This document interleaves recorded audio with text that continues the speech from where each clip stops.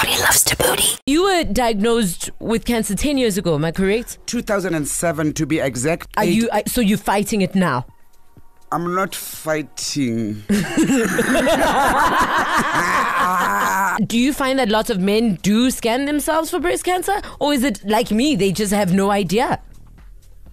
I'm disappointed, sweet. You know, you're right. Why are we laughing? Because this is something that I'm educating you and you're laughing. No, you squeeze those bolekis when your husband says Aina or Ichu or Mayo.